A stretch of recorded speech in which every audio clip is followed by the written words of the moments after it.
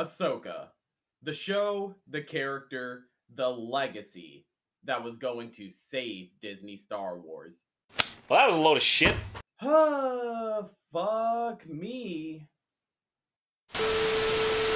Alright, so the Ahsoka show ended last week, and while I feel like this is more than enough time for everyone to have seen, caught up, and formulate their own thoughts, as well as the many other people that have had their reviews up and ready to go the moment the finale ends. With all of the hype, anticipation, and reception over with, I would say at this point it's fair to say that the Ahsoka show was a mixed bag of wasted potential, missed opportunities, bland acting, setup without payoff, member berries, all wrapped up with a touch of brilliance and sense of direction that the Star Wars franchise has been so desperately avoiding.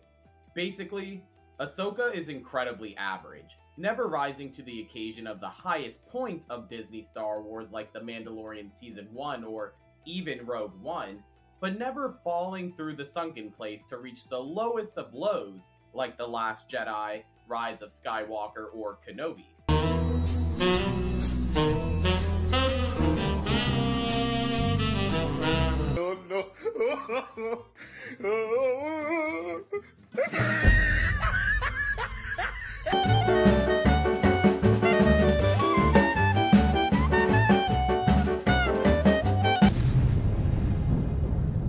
What the fuck is going on there?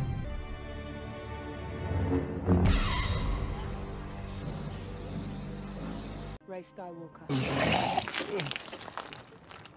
Man, why do I even do this to myself? It sucks, because Kenobi is a fucking gold mine when it comes to dumbassery and incompetent writing. And while what I just described could be interpreted as mid, the Ahsoka show is not quite that. It's to a point where the show as a whole delivers a thrilling but maddening roller coaster of emotions and moral dilemmas to the mindset of actual Star Wars fans who want to see the franchise succeed and rise back to even a semblance of the brand's former glory. All while in the same notion adding to the fire and increasing the ammo of the understandably disheartened fans who have been jaded just one too many times from past projects, as well as people who just frankly want to see Disney burn on the narrative that Star Wars is dead.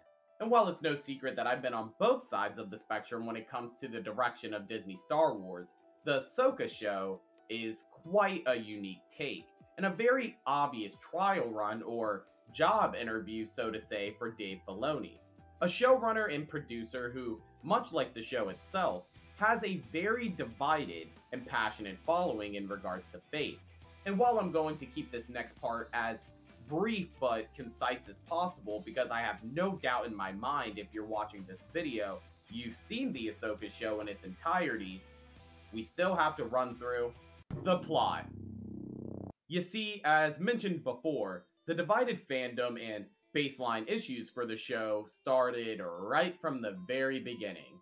Ahsoka follows the character of Ahsoka, and newly introduced, but also not, characters from Star Wars Rebels, an animated show that wasn't nearly as popular as its animated predecessor and counterpart Clone Wars, but a show that managed to have almost the exact same execution of expansive and plot-centric storytelling, relatable character development, and incredibly animated fight sequences.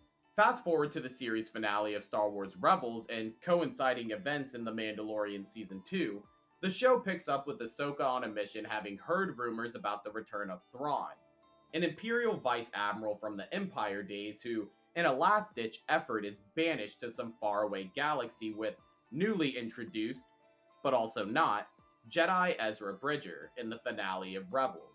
The show then proceeds to be a race against time and McMuffins in a chase to reach Vice Admiral Thrawn on his unknown planet, all with varying reasons, motivations, interests, and trauma to either return or stop him from returning to the galaxy. So let's meet the players, shall we? Morgan Nightsister wants to rise up in the ranks of power, as well as see the restoration of her home planet of Dathomir. Ahsoka and the gang, who have lived through it once and have seen the power that the Empire wants to preside over the galaxy. Balon, a Jedi now missionary from the days pre-Order 66, who is by far the most interesting character, and unfortunately the character that we get the least amount of development in regards to his story in the search for a higher power that calls for him. Shin, who me and my brother have been calling Darth Swifty throughout the show and is just there. The New Republic, who is just as brain dead as you would think. And Sabine, who just loves Ezra.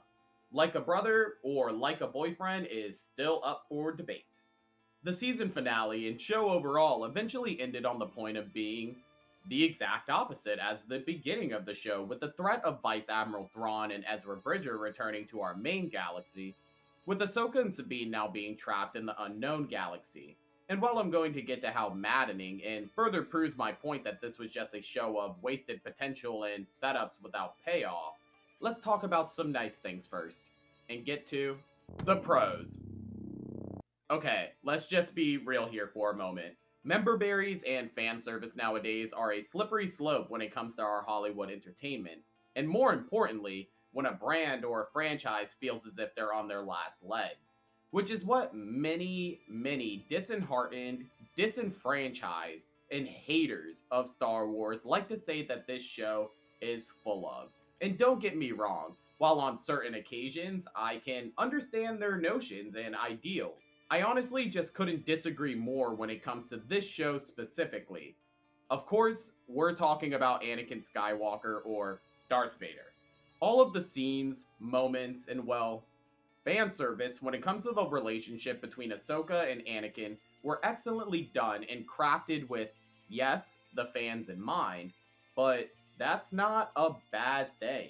Fan service doesn't immediately label a scene, narrative, or character moment indicatively bad, and Hayden Christensen, yet again, mwah, chef's kiss.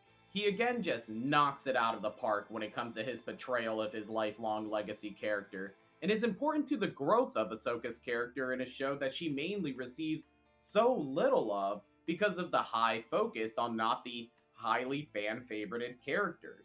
But there's no doubt, and honestly a pretty popular opinion, that the real highlights of the show were Baylan OG Skull. And also in addition for me, Ezra Bridger. But we'll get to that. Rest in peace to the boy Ray Stevenson. I've seen it all over Twitter, or X. Fuck off, Elon. It's extremely, and I mean extremely saddening that Ray Stevenson will never be able to see the incredible wave of fan appreciation that his character has received since the show has begun airing. But his mannerisms, dialogue, and choreography were nothing less than scene stealing no matter the characters that he shared the screen with at the time. And in hindsight, Baylan's last scene as his character was an incredible tribute to the man portraying him. A true legend. Ezra, on the other hand, is a completely different story, while barely even counting him as a character in regards to the people who never watched Rebels. That's me. And now hear me out. Like, actually hear me out. You know what? Turn up your AirPods or put on your listening ears if I'm on your TV, because I'm about to say an extremely hot take.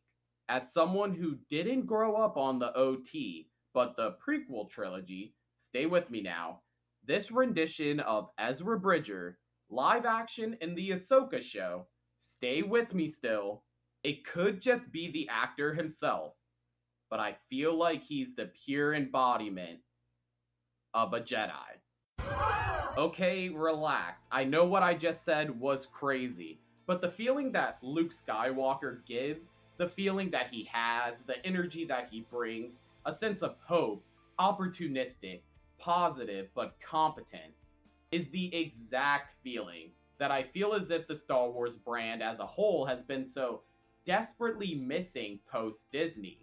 Rey, Kylo, Finn, Ahsoka, Mando, all characters that Disney has introduced to a varying degree of character assassination to the character not even receiving the orders to lift off. Wet farts and tasteless puddles of characters that don't live up to the name of Star Wars and certainly don't have the strength needed to lift the brand up to its former glory. While I'm not here to say that the character of Ezra could do that, yet, The potential direction and the weight of the Star Wars narratives that could fit on this man's shoulders is astronomical in theory. But that's always what it will be when it comes to Disney Star Wars. And this is still Disney Star Wars at the end of the day. So let's get into the cons. Okay, so in order to get the rehashes out of the way, yes, the choreography is still bad and slow as dirt. It's just something that we're going to have to live with nowadays. The work and dedication to the craft just simply isn't there anymore. And again, I have to reiterate that I grew up with the prequels, so I wasn't sentient enough to see the hate of the choreography in those films. I just saw this as a kid and was like, fuck yes. And the worst part is, Ahsoka, or Rosario Dawson, is the worst of it all. Her battles with Balon, Morgan Knight's sister, and especially Hayden. And don't get me wrong, I'm sure it's not for the lack of trying or effort. It was just relatively obvious that she was out of her depth in regards to those characters mentioned before. It's really an incredible feat that Hayden's simple muscle memory of the character of Anakin looks so effortless and seamless to this day. But the lack of attention to detail was jarring and on full display on her battle with Morgan Knight's sister, who was able to display for the first time during the show the actual threat that she can be in hand-to-hand combat. And surely was one of the best lightsaber duels of Disney Star Wars. Not for Rosario, though. I don't understand the direction of her character. I don't understand the stoicism. I understand we're in an age of girl bosses and hierarchy and all that. The message. Thank you. But the crossing arms, looking at a distance look becomes boring and isn't even the character of Ahsoka that most of us know. The dialogue isn't bad in the sense of it just being atrocious and nonsensical, but more in the case of it being bland and boring, adding to the reason of why Balon's dialogue and presence always sticks out like a sore thumb. No one ever actually has anything to say. Characters do things that require our characters to have deep conversations of motivations and reasonings, but yet, we never get that. Leading to the two main problems I have with the show as a whole, Sabine and Vice Admiral Thrawn. And I just want to be very frank here. Sabine's character is a full joke. Just her choice alone to basically sacrifice and hold the destiny to millions, if not billions of lives to the potential future of genocide and tyranny, all for Ezra, might be the dumbest character decision in the history of Star Wars. Combining with the fact that she pretty much faces no repercussions for her actions, or even a firm talking to from her master for essentially damning the galaxy to the wrath of the Empire, is mind-blowingly stupid. Her character is chalked and caked with convenience and an annoying brat attitude that no one in their right mind can actually get along with. Constantly disrespecting Ahsoka's orders for her own personal gain, and never growing as a character since she never receives any consequences for her actions. Oh, and she should have died in like episode 2 or something. Leading us to Grand Admiral, Vice Admiral, Dad Bod Admiral Thrawn. What an absolute buffoon of character writing and introduction. Again, as someone who has not watched Rebels, this Thrawn was a pure dumbass. Choking and losing at pretty much every opportunity to win post Morgan Knight's sister returning for his rescue, but somehow constantly turning it into a win for some reason. Again, much like Sabine, sacrificing unnecessary resources and lives for the sake of groping his own ego, and again, much like Sabine, never facing any consequences for his dumbass actions because he actually succeeds in leaving the planet. It's actually just so bad. As mentioned in my last video regarding this show, I did and I still do believe in Dave Filoni's vision, but at the end of the day, Ahsoka is a show of setups and fan service, never rising to the occasion of the highest points of the Disney Star Wars era, but never falling to the sunken place to reach its lowest lows.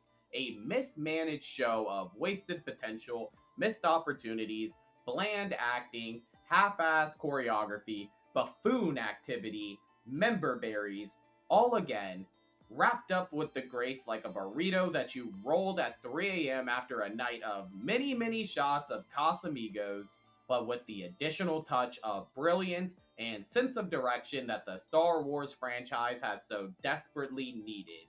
And while no, Ahsoka did not save Star Wars, much like how the Mandalorian, Boba Fett, Andor, and Kenobi didn't, the vision is there.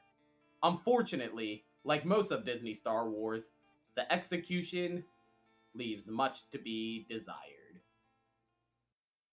Of course, as always, I want to thank you guys for watching the video, and if you enjoyed, make sure to hit that like button and subscribe to the channel for more videos like this.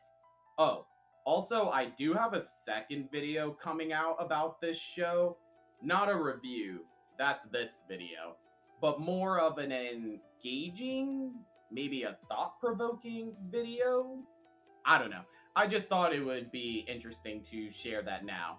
So, again, I want to thank you guys for watching the video.